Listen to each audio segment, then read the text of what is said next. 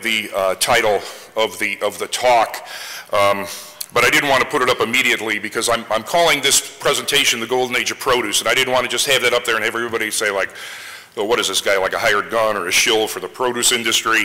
I can tell you, I am not actually a member of the produce industry. I'm a member of the food service industry overall.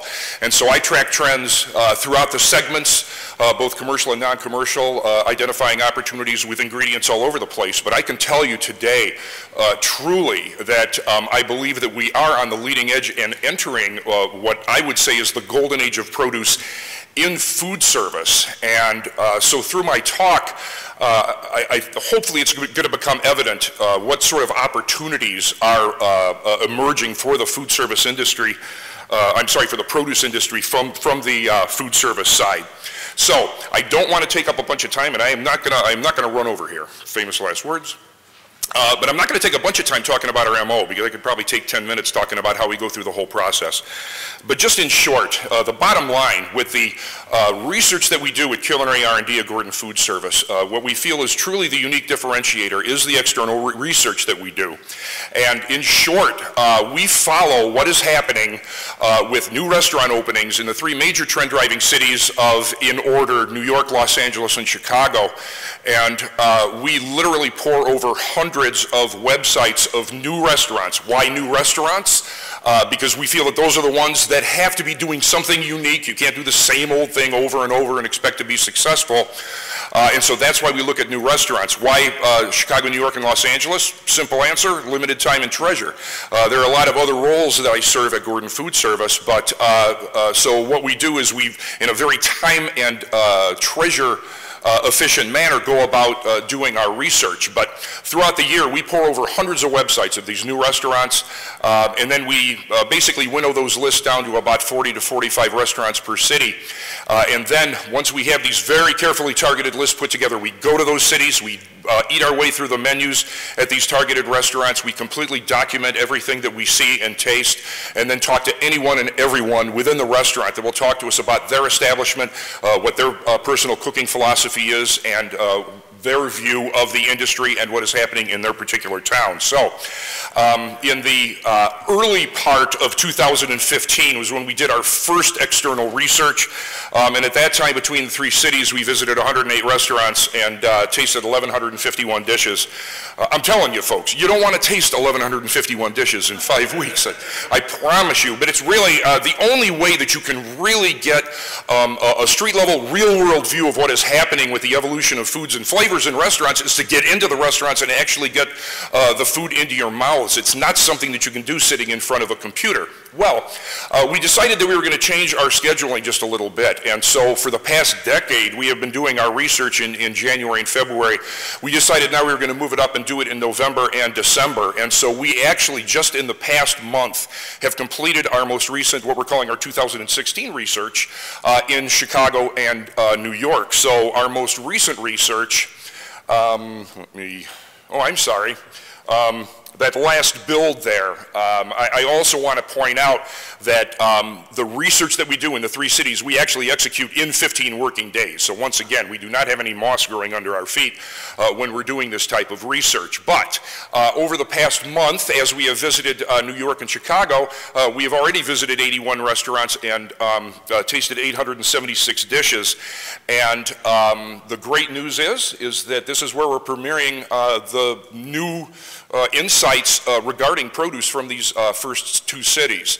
And of the 70 slides that I have in this presentation, about 50 are brand new plate presentations, vegetable and fruit-centric plate presentations from our most recent research. So, once again, I said Jim really teed it up very well for me with his opening comments, but truly, the inspiration for this presentation, as over the past couple of years, I've really become much more interested in what is happening with produce in food service.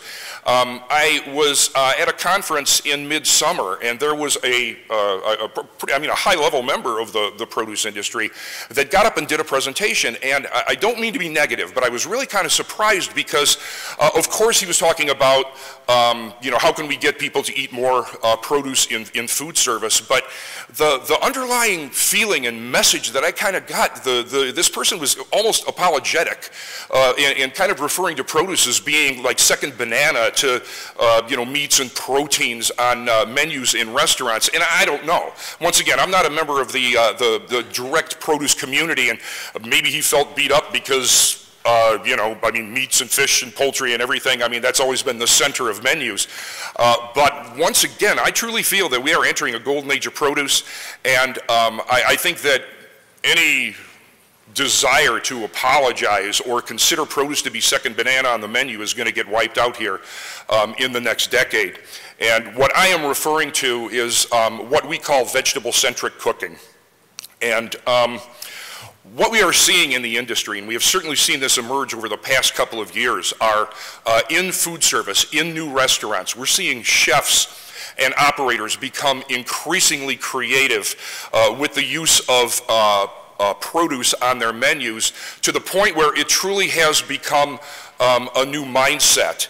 And the change that we are seeing, this sea change, is that chefs are now treating produce with the same high regard that they formerly only held for, meats and fish and poultry and things like this. And so, okay, they're holding them in the same regard. What does that mean? Well, first, they're applying the same level of passion and skill and creativity to these dishes. Using aggressive cooking methods that are producing dishes that have tremendous flavor layering. But one thing that I want to emphasize is that this vegetable-centric cuisine is very different than vegetarian or vegan dining. And we really need to draw that distinction, and I want to make sure that everybody understands what we're talking about, because this is the thing that's going to drive this golden age of produce in the coming decade. And once again, there's nothing the matter with vegetarian cuisine or vegan dining, but what we know from 30 years of NPD statistics is that in general, at any given time, only 2 or 3% of the population is eating vegetarian or vegan at any given time. Now, depending on what food service segment you are in, vegetarian and vegan cuisine can be a great sales building opportunity. If you're in college and university, it almost becomes a no-brainer, because much more of those people are experimenting with that type of dining. And if you do it right and you open just a wonderful vegetarian or vegan restaurant in commercial food service, there is an opportunity. But we know that for mainstream, casual, upscale, even mid-scale restaurants, that vegetarian dining is really not a huge sales building opportunity, as opposed to vegetable-centric, which is really aimed at the other 97% of the dining community. Omnivorous dining consumers that would eat more vegetable and fruit-based dishes if only they tasted better. And that is the difference that we're seeing today. And one of the things that really draws that distinction is that, as Jim was talking about, the rest of the world traditionally has used meats and fish and poultry. I was talking with Chef Souvir the other day, and I used the term protein. He says, no, vegetables have a lot of protein in them. It's the meats and the fish and the poultry that are used as a garnish on the dishes, as a flavor enhancement, where the vegetables, the produce is at the center of the plate. That's the same sort of thing that we're seeing, but in much different directions with vegetable-centric cuisine. So once again, these protein elements may be a little crumble of sausage, and maybe a few anchovies draped on a plate. It could be some very flavorful Southern country ham that is used as a flavoring in the dish. But one other thing that we are seeing, and this is a growing trend, are chefs that are actually taking vegetables and pre-cooking them in some sort of a meat-based broth. And you can imagine what that does to kick up the flavor of the vegetables. So once again, when we talk about vegetable-centric cuisine, we are really not referring to vegetarian or vegan. They are really two totally different animals. So now I'd like to take you through some restaurants and some plate presentations, but I have to start, pardon me, I have to start with the gentleman that you see on the screen here, Travis Lutt. He actually, as far as chefs are concerned, is my personal hero today, and I really consider him to be the father of vegetable-centric cuisine on modern menus. 7 years ago, he opened up a wonderful restaurant in Venice, California called Jelena. And once again, with the MO, the way that we do our research, we looked at Gelina's menu online, we read about the restaurant, and we said, hey, well, this is a no-brainer. We definitely want to go and visit the restaurant. But it really wasn't until we sat down and the waitress handed us the menu that we really were kind of knocked out of our seats with what we saw, because, I mean, absolutely dead center in the middle of the menu was this offering of vegetable dishes. Now, when Gelina opened, all of the dishes were $8. Today they're $9. But here, and what you're seeing here is one of last year's lunch menus. And all of these dishes that once again, I mean, you can see with all of the various ingredients, the cooking methods that are being used, the protein additions. This is very, very different than the typical side dishes that are relegated to the bottom of a menu. Now, I'd also like to point out, once again, trying to be good stewards of time and treasure for Gordon Foodservice, we generally have a rule that if we visit a restaurant during our research, we go there once and that's it. We go on to other things. But the menu at Gelina, the flavor of the vegetable dishes has so drawn me in that not only have we visited the restaurant every 2 years to watch how the menu's been evolving, but anytime we've had a key customer in the Los Angeles area, we've either taken them ourselves or said, please make sure that you make the trip over to Venice and visit Gelina. So here are just a few examples of some of the most recent dishes that Chef Lett has been doing on his menu. This is a charred Romanesco. In the kitchen at Gelina, they have just stacks of rolled steel pans, which get very smoking hot really quickly. And so for this dish, they're taking the Romanesco, hitting it in a smoking hot pan, and then bathing the Romanesco with a fairly traditional Latin sofrito sauce. However, there's a fair amount of chopped anchovy that has been added to this to make the dish taste fishy. Absolutely not. It's to kick up that umami, kick up the complexity of the flavor. Top it with a little bit of chopped herbs and some red Fresno chilies. Absolutely beautiful. This is one of the few vegetable dishes that has been on the menu at Gelina since day one, which they call grilled radicchio. Just for the record, in this particular dish, he was using Treviso, the kind of radicchio hybrid, but you can see the aggressive cooking, taking that Treviso and putting it on the char grill and getting it nice and smoky, and then brushing it as it's cooking with a bagna cotta, that classic Italian, it's actually a vegetable dip with olive oil and garlic and anchovy. So once again, this is not a meatless dish. This is being brushed with an anchovy dip that once again gives that umami and gives the depth to the dish. Here are some very simple roasted peppers that are garnished with some cured Castrovetrano olives and then once again draped with some fresh anchovies to provide that protein element. And then a very delicious dish of grilled summer squash with botarga, a cherry tomato confit, and za'atar. But once again, we have the botarga in there, just a little bit of seafood to provide that umami, but not a meatless dish. So that was 7 years ago, and we've been visiting him for visiting Chef Lett for the past few years. And really, this whole kind of technique that Chef Lett had been using on his vegetables were really owned by him at Gelina. But last year, I mean really in 2014, when we started looking at the new restaurants for our 2015 research, we started to see chefs that were adopting this same technique. And one of the preeminent examples is Chalk Point Kitchen, which opened now about 18 months ago in the Soho neighborhood here in New York. A wonderful chef, Michelin-starred chef Joel Isidori.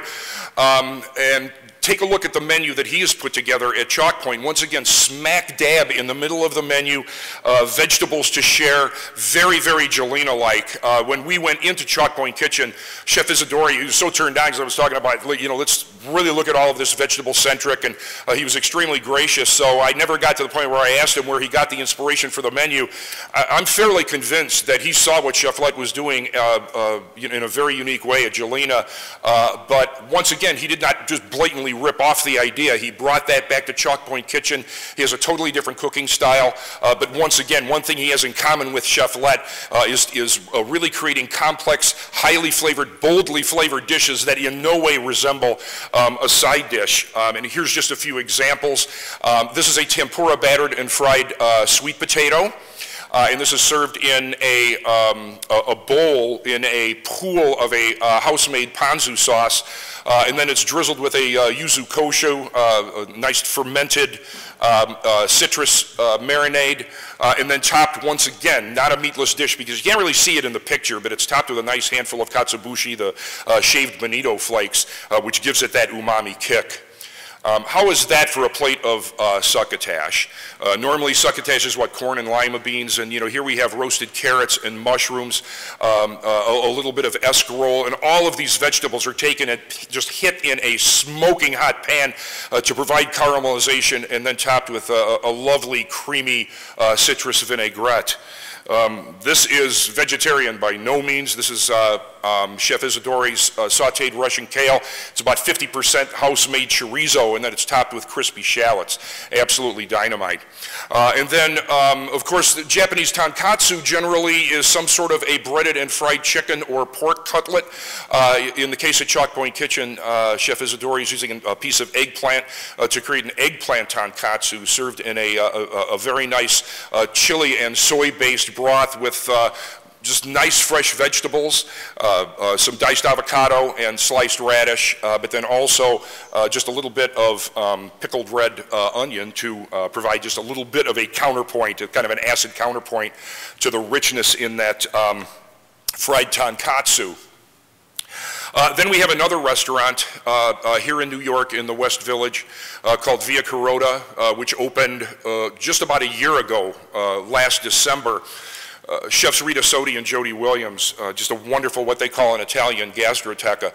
But once again, in the middle of their menu, they have this offering of what they're calling, it's an Italian restaurant, so they're calling it verdure, 15 different vegetable items, very, very complex, wonderful dishes that once again in no way resemble a side dish. Here are a few examples. I had earlier talked about how chefs were taking fresh produce and cooking them in some sort of a meat broth. This is a great example. This is their finocchi or fennel bulb, which they are poaching in a veal stock and then serving room temperature, topped with just a very nice relish of colored bell peppers, a little bit of fennel frond, and then bathing this in a vinaigrette flavored with both cara cara and blood orange. Absolutely delicious. Here is some pan-roasted salsify, done fairly simply, roasted with some brown butter, topped with a little bit of fresh thyme. But once again, this is a sharing plate. This is not a side dish by any means, much too boldly flavored. Likewise, with their roasted celery root, you can see the aggressive cooking that Chef Sodi and Williams are using as they oven roast this celery root and then plate it with a very nice, kind of a traditional style Italian gremolata.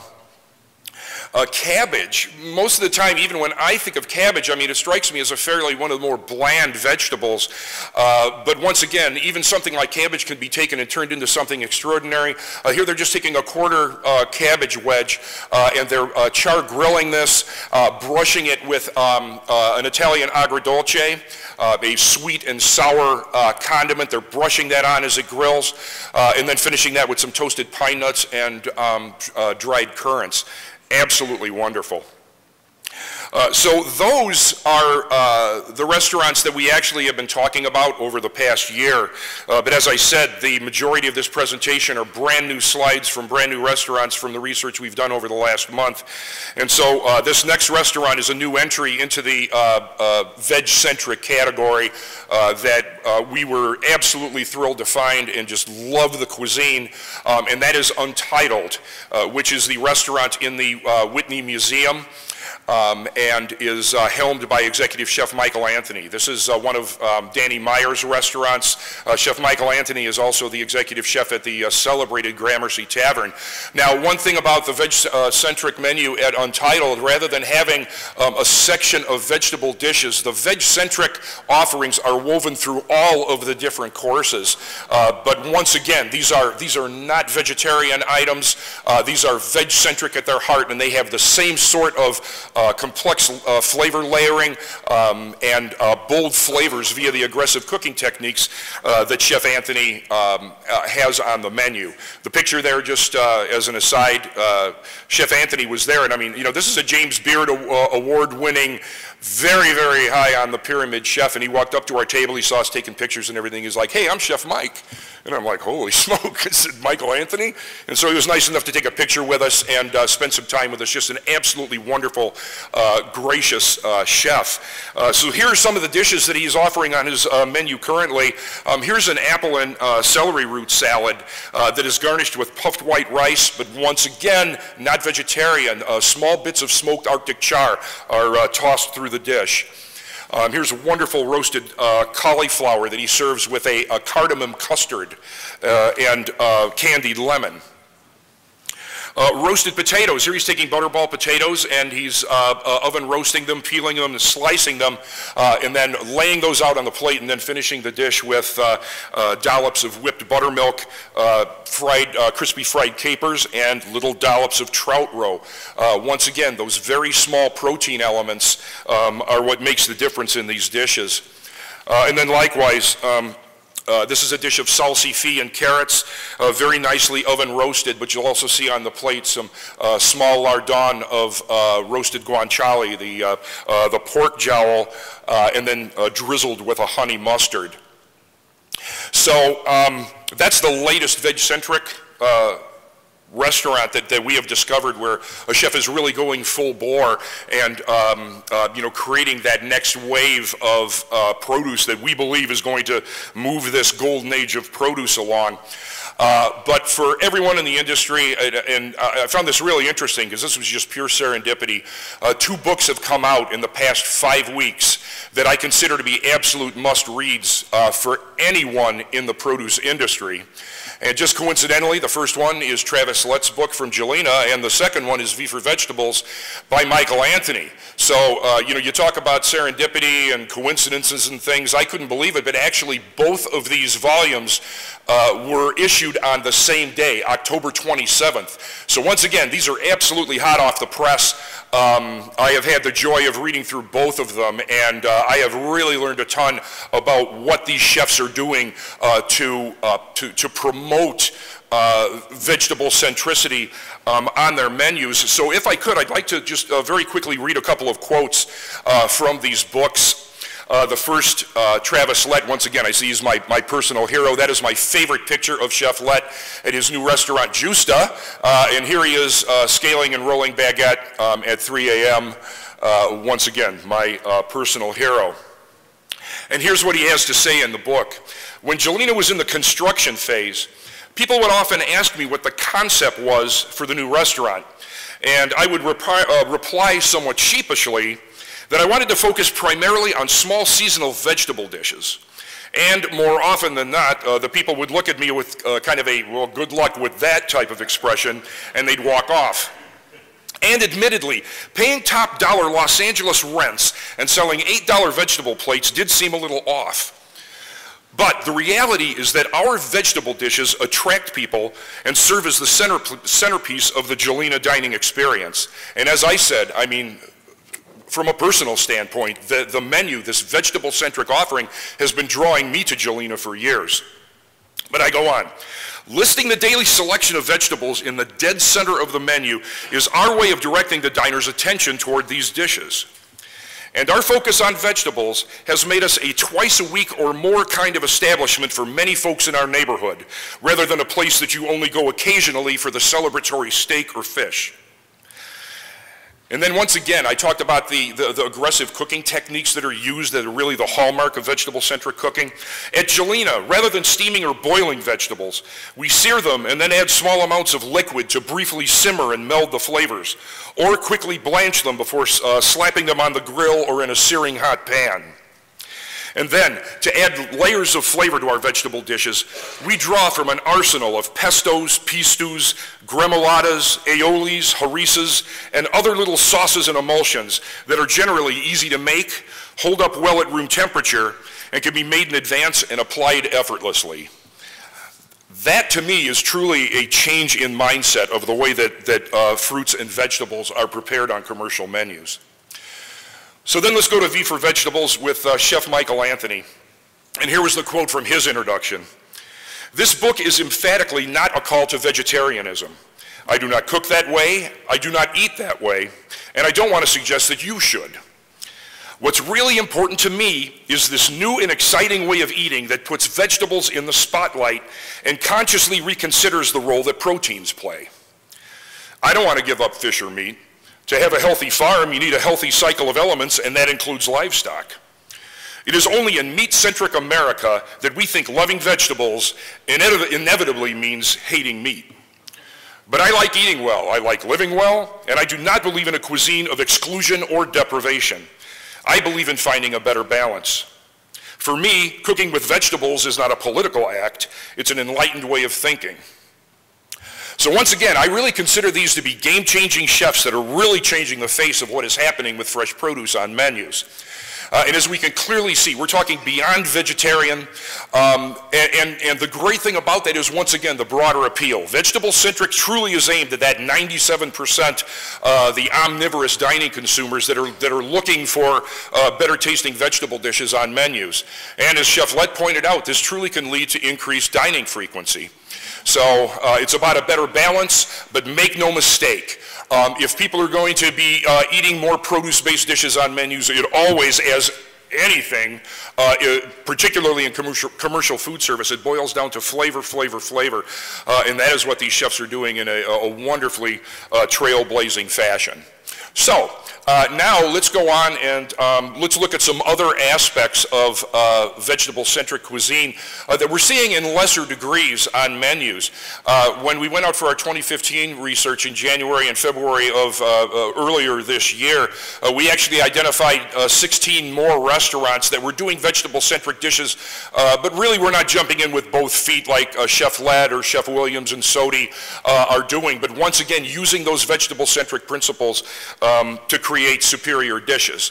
So we've got a few different categories that I want to cover here, and the first one is, of course, we've been talking a lot about vegetables, but as Jim said in his intro, and as we're saying, it is not just vegetables, but it's also fruit.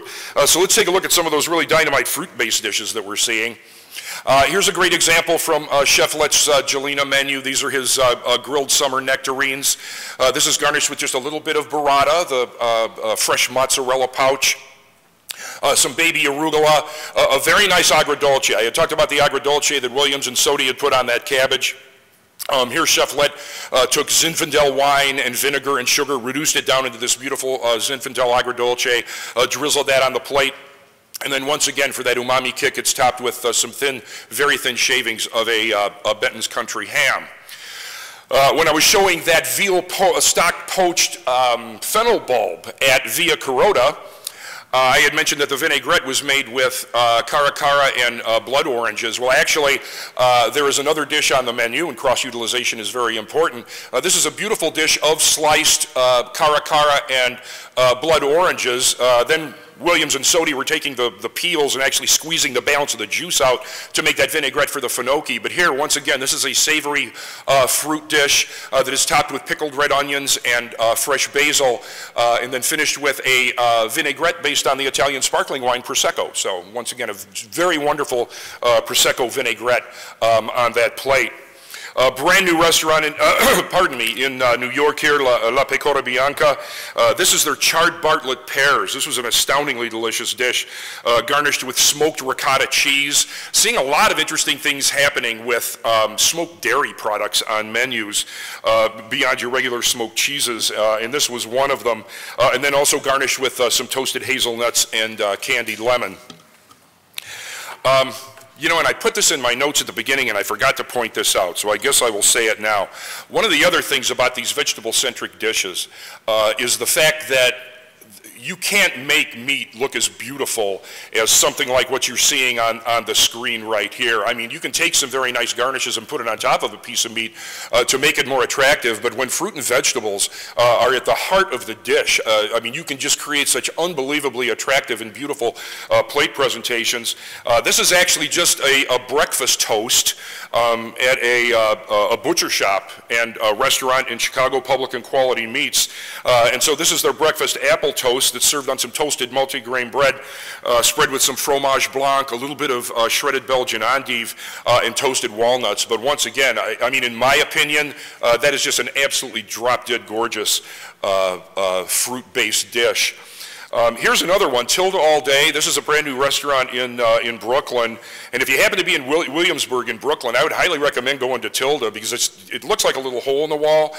They do breakfast, lunch, and dinner, but the dishes that the chef was putting out, I was just absolutely astounded. So this is yet another toast, an all-day toast that is garnished with slices of persimmon and then topped with just a little bit of toasted lardo. Once again, that little bit of lardo, a little bit of that pork fat that is drizzled on there provides that that umami that helps that dish transcend something that is just a plain vegetable or fruit. Here's another example. I mean, to me, this is just such a drop-dead gorgeous plate presentation. This is from Pez Cantina, a new Mexican restaurant in Los Angeles, where Chef Jose Estrada is doing this watermelon torta, and the chef was nice enough to actually take us back in the kitchen because I was so astounded by this dish. And what they do is actually they take watermelon, just regular-sized watermelon, and they slice it on the slicer, so it's maybe, I don't know, 3/8 of an inch thick. They cut the rind off, and then they build what actually looks like a watermelon wedding cake or birthday cake with layers of queso fresco and thin slices of avocado and jicama and cucumber. And then when they get an order in the kitchen, they just cut off little angular pieces and arrange it on the plate, garnish it with a little bit of rye cracker in the middle, and then they drizzle it with an avocado and jalapeno emulsion, little drizzle of chili oil on the plate, just absolutely dynamite. Next category is what we're calling the raw and the uncooked, and that is crudité. So you may say, wow, crudité, now we're getting into like retro 1980s. Well, to quote the old famous chef Jean Toigreau, there is nothing new under the sun, and all the things that are old become new again. I would say one of the differences today, there's a couple of differences. Number one, back in the 80s, everybody was calling it crudites. Secondly, back then, I mean, it was really just kind of just raw vegetables with some sort of dip. There wasn't a lot of creativity going into it. Today, we are just seeing these drop-dead gorgeous plate presentations and arrangements, a much wider variety of vegetables being used on these crudité plates and bowls. And then once again, what is old becomes new again. Green Goddess dressing has just become this wonderful retro dip that chefs are using for these different crudité dishes. So this first one, and I apologize because I very stupidly took this picture from up above, so it didn't really convey properly what's happening with this crudité bowl because it's a nice wooden bowl and the presentation stood up about that high with the different lettuce leaves that were coming up across the top. Now this is actually a crudité salad that is being served at Dirty French, Rich Teresi's restaurant right here on the Lower East Side. And so you just have a wonderful variety of shaved vegetables that are tossed in a creamy fine herb vinaigrette. So this is kind of a cross between a crudité and a salad. But now here we have a vegetable crudité dish. Once again, a very lovely presentation.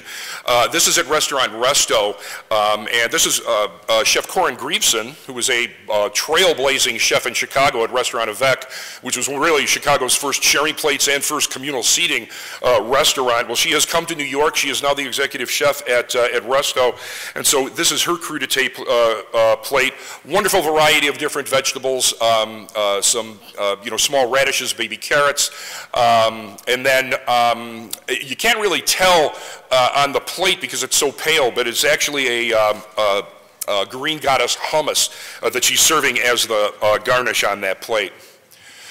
Here's another great example. I mean, this is, to me, such just a lovely plate presentation of crudité, once again here at Cafe Clover in the city right here. And this is called the Market Crudité with 3 different dipping sauces. One is a sesame ranch, then in the center is a tuna tonato, so kind of a mayonnaise-based tuna sauce, and then of course our Green Goddess dressing over on the right. Just another wonderful presentation of crudité. This is from Biff House, a new restaurant in the Bucktown neighborhood of Chicago. And you can see how all of these wonderful, vibrant, fresh vegetables can be arranged in absolutely beautiful ways. And I'll just give you one guess what kind of dipping sauce that they have there in that bowl of ice. Yes, that is a Green Goddess dressing. Now this is another crudité salad. This is at the Haywood Tavern in Chicago, and this is not a Green Goddess dressing. This is actually a root vegetable vinaigrette that the chef is using. But he's taking all sorts of vegetables, tossing them in that root vegetable vinaigrette, and then actually arranging the crudité on the plate, completely dressed absolutely wonderful and delicious. But the kind of the granddaddy of crudité presentations is this one at Restaurant Santina, and this is from the Major Food Group folks, which is Rich Teresi and Mario Carbone. This is kind of a Mediterranean restaurant that has some Asian inflections in it, and they call this their a giardiniera crudité. Now the only problem with this picture is you can't see it to scale. This is actually a $25 bowl of crudité that is meant to be shared by the entire table, and the bowl is about that big. This is a absolutely huge presentation with assorted radishes and carrots and cucumber, slices of different colored turnips, bitter greens, and then all of those different herb fronds, and then served with a very nice trio of dipping sauces from left to right, a piquillo pepper romanesco, an almond aioli, and a salsa verde. So once again, what is old becomes new again, but chefs are continually taking these concepts and giving them new spins. Now we saw a couple of toasts on the fruit side, and I know that toasts have been very big on menus for the past several years. I don't really get into the been there, done that type of thing. I mean, and a lot of people have it, for example, that sort of attitude toward kale. There's so many wonderful things still happening with kale on menus. I mean, if you say, well, no, I've seen kale on menus, so now I'm done with it, to me that's a very dangerous thing because it really kind of inhibits creativity. And matter of fact, in the toast here, we'll see a kale-based toast that is absolutely astoundingly delicious. And of course, probably the most popular toast is avocado toast.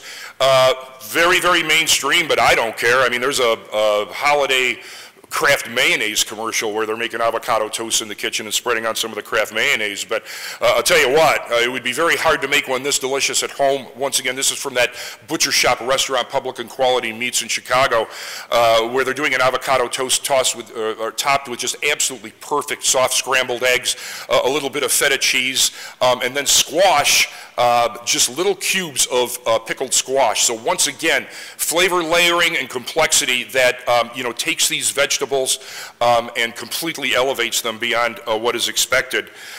Here's another avocado toast. We really like this one at the Canela Breakfast Club. And here they're taking an avocado mash, they're putting it on the toast, and then topping it with some crispy fried garbanzo beans, and then a very, very generous drizzle of sriracha. This is a roasted beet toast from actually a nose-to-tail restaurant in Chicago called Son of a Butcher, where the chef is taking Chioggia beets, roasting them and slicing them, and then putting them on a piece of toast with caramelized onion and ricotta cheese that he takes a torch to. So he's torching the ricotta and then putting those wonderful roasted beets on top for an absolutely dynamite toast. This is that kale toast I was talking about. This is from 50 Paces, Chef Marco Canora right here in the East Village, where he's taking kale and he's braising it in a tomato ragu, and then spreading some ricotta cheese on the toast, and then putting on that wonderful braised kale and some chopped walnuts. Yet another toast, dynamite toast from 50 Paces. This is a tomato confit that's topped with basil and what I call a fudgy egg. We're seeing more and more of these, and it makes a wonderful vegetable garnish. It also makes a nice garnish for steak tartare as well, but what the chefs do is actually take the egg yolk and they put it in olive oil, and then they put those egg yolks in the olive oil in an oven at 150 for about an hour, and what it does is it makes the egg yolk just very, very thick and fudgy. So if that were just a regular egg yolk and you broke it, it would just run all over the place, whereas this is almost the texture of peanut butter. Once again, one of those cooking techniques that really help to enhance the dish. Now, Avant Garden is a new vegetarian restaurant in, it is a vegan restaurant in New York, but we had read such glowing reviews, we wanted to go in and see what they were doing. And I can tell you, once again, if you're going to have a successful commercial full-service restaurant and go straight vegan, you're going to have to make sure that the dishes are so flavorful that no one is missing the meat. And these people really hit the spot. One of the anchors of of their menu is just a wide variety of different toasts.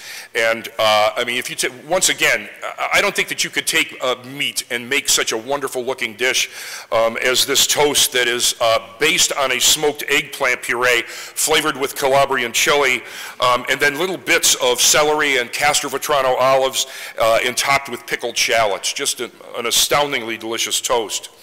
And then likewise, I mean, this is just so beautiful. This is probably the most beautiful toast that we had seen in our most recent tour, based on a carrot spread that is flavored with the North African condiment, chili condiment harissa, and then little small dices of apple, dollops of whipped tofu, and little sprigs of tarragon. Just absolutely dynamite. Now here, actually, this is a sandwich rather than a toast, but we just love this so much. And this is just from a little breakfast shop in Brooklyn called Early.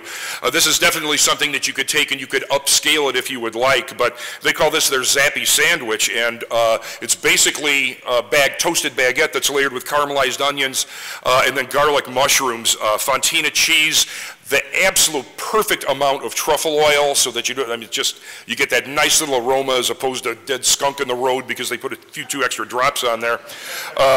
Melted fontina cheese chives on this toasted baguette, absolutely dynamite.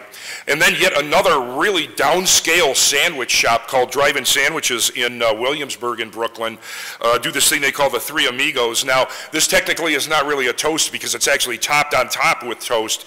But what they're doing here is taking cherry tomatoes and they're oven roasting those and then layering fontina cheese, the roasted cherry tomatoes, and then those are not grill marks on the toast on the top. That's actually a balsamic glaze that they drizzle on. It certainly could be done very nicely open-faced, but I wanted to show that in the toast category because it was just absolutely so delicious. And then our closing category, I am calling the orange-headed stepchild. Once again, I will tell you that I do not get into the been there, done that thing. For the past, I don't know, half a dozen years, kale and Brussels sprouts have been the darlings on menus. If I see a wonderful Brussels sprout or kale dish on a menu, I am perfectly happy. I don't look at it and say, oh, geez, they're still doing Brussels sprouts, something like that. In our 2015 research in January and February, we really found that carrots and cauliflower had risen to the top as far as kind of the new darlings on menus. And that is being followed by what I am calling the orange-headed stepchild, and that is squash, which is being used in increasingly creative ways. But I did want to just bounce a couple of carrot and cauliflower dishes off of you to kind of, because I mean, once again, these dishes are still absolutely red hot. So this is the first dish. This is from restaurant Cadet, Chef Chris Tominaga in Los Angeles. Pardon me. This dish tells you everything that you need to know about carrots on casual and casual upscale commercial menus today. I can truly say, I really believe we have seen the last peeled carrot in commercial food service. Why in the world would you peel it? Dining consumers love the fact that, you know, now these carrots are being served, you know, just scrubbed and then roasted or grilled. Here Chef Tominaga takes the whole carrots and he puts them in embers to char them a little bit, and then he finishes them in the wood-burning oven. But the stems are left on. If there's any kind of hairy, gnarly, knobby stuff, all the better. I mean, it really speaks to the freshness of the carrots to the dining consumer. But then, of course, you have to layer in those flavors. With this particular dish, once again, Chef Tominaga puts the carrots in the embers, then oven roasts them, and then tops them with a wonderful preserved lemon vinaigrette and some freshly shaved pecorino romano. But then also cauliflower. I wanted to show this dish. This was not the most delicious cauliflower dish we tasted in our research in January and February, but it was really the most distinctive because what Jesse Schenker at the Gander here in New York was doing, he has a horizontal rotisserie in his kitchen completely devoted to rotisserie roasting cauliflower. So every night, slowly turning on this rotisserie or these vegetables. There's another restaurant here in New York called Narcissa. They have a vertical rotisserie in their open kitchen completely devoted to roasting beets. And I'll tell you, I mean, you really want to give vegetables some unbelievable depth of flavor, do them on a rotisserie. And so here, Chef Schenker is taking that rotisserie cauliflower. I did cut into that so you could, doesn't look like just like a brown blob. You can actually see that that's cauliflower. And he's topping it with a fairly traditional kind of a Polonaise type butter or olive oil breadcrumb. But once again, he's adding some chopped crispy fried capers and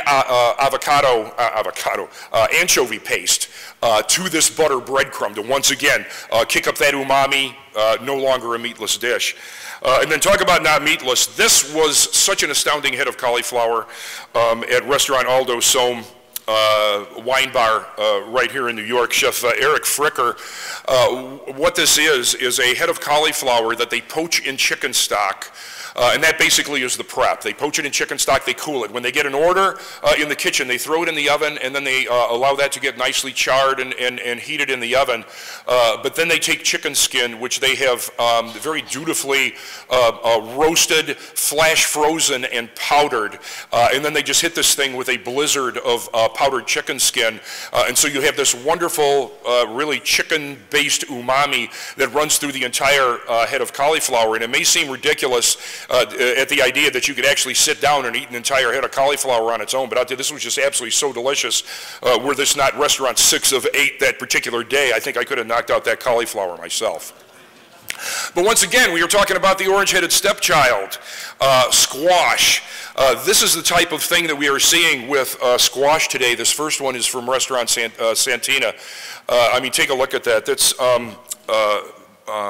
delicata squash that they're serving as a carpaccio.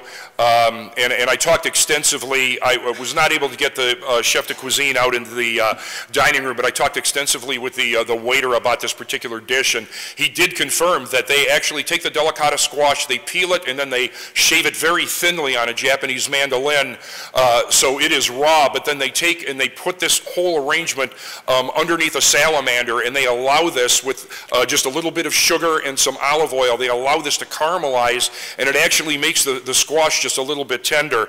And then they top it with dollops of a spiced labneh, the Greek yogurt cheese, some fresh herb, and toasted pumpkin seeds.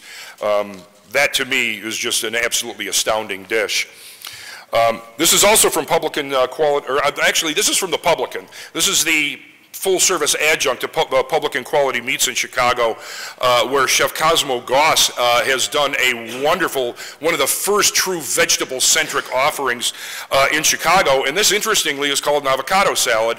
And if you look at the very corner of the plate, you can see a little piece of avocado sticking out, but this whole thing is anchored by this thinly sliced roasted butternut squash, and then garnished with grapes, sprinkled with a, with a wonderful Vudavin spice and toasted sunflower seeds.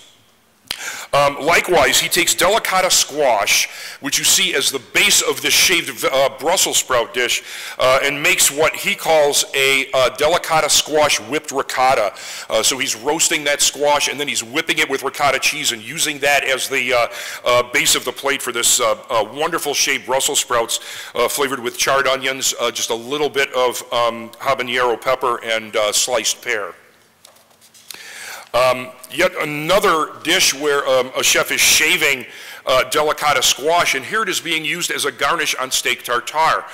This is from Untitled, where Michael Anthony is taking his beef tartare and then shaving that delicata squash, making a wonderful garnish, unique and delicious for this beef tartare, and then garnishing the dish with some finely chopped roasted chestnuts.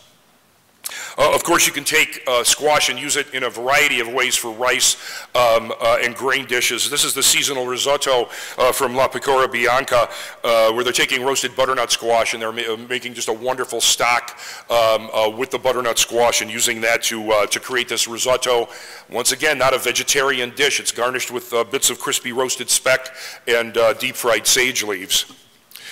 Here also, a great example of vegetable-centric using squash from the Haywood Tavern in Chicago. This is a butternut squash and bacon rillette. Of course, rillette classically is some sort of meat that is slowly cooked in fat and then shredded.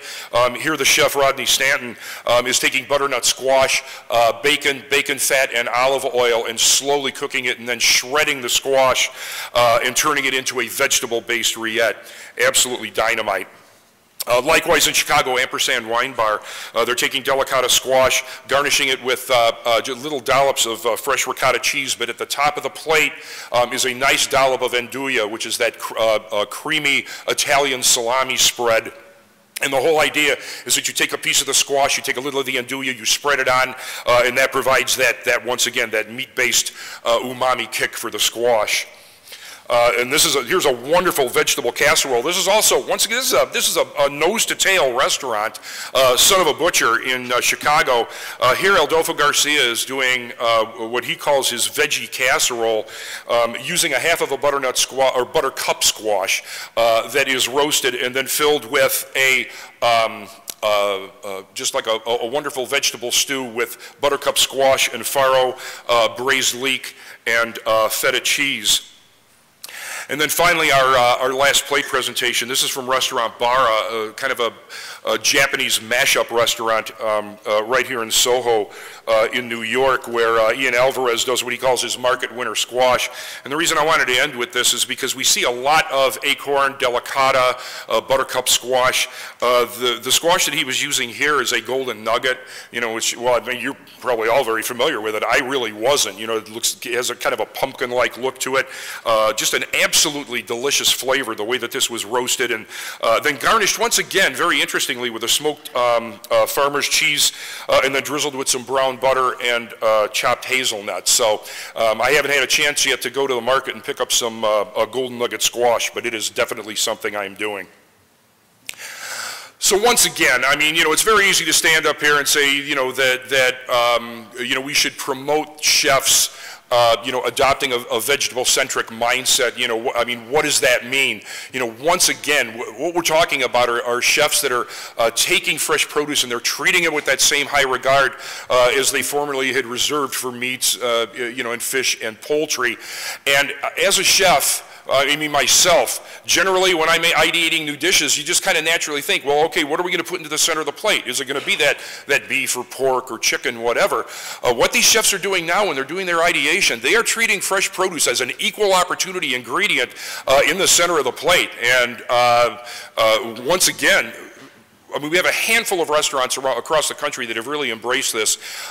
We have seen what, you know, what consumer reaction is. So I think that we have this unbelievable opportunity in front of us. And of course, it involves using the more aggressive cooking techniques to help to build the flavor into the vegetable dishes. That 97% of omnivorous diners are going to order more of these vegetable-based dishes if they have that type of flavor. And so in my mind, the great strategies of using a very, very flavorful meat, sausages, protein elements as the flavor enhancers on the plate, along with this relatively new technique of cooking vegetables in meat broths, are really moving things along. So, you know, personally, I believe that the industry, you know, should really embrace, promote, and advocate this type of cooking. I think that as more chefs across the country, as this trend moves to the interior, you know, as they see what is happening with this, you know, more chefs are going to pick up on this, because you know, I believe that chefs are, you know, it's kind of like a shark. They got to swim. It's kind of the same creative thing with chefs. Once they latch onto this idea of pulling vegetables and to a lesser degree fruit into the center of the plate, there's going to be more and more creativity happening here, and this golden age of produce is going to move along. So there is no reason to feel anymore, particularly in mainstream food service, that vegetables are the support act. And you know, I feel that baby boomers gravitate toward these type of dishes. But boy, I'll tell you, when you get to the millennials and Gen Z, I mean, they're going to increasingly embrace this type of dining. So dining consumers are ready for this. All we have to do is just get these sort of dishes into their mouths, and they're going to be ready. So once again, famous last words. I know I ran over a little bit, and I apologize about that. But once again, the good news is you were the very first to see these new dishes from our most recent research. So I just want to thank everybody so much. We went through a lot of material in a short time. Thank you so much for having me this year at the New York Produce Conference. Thank you.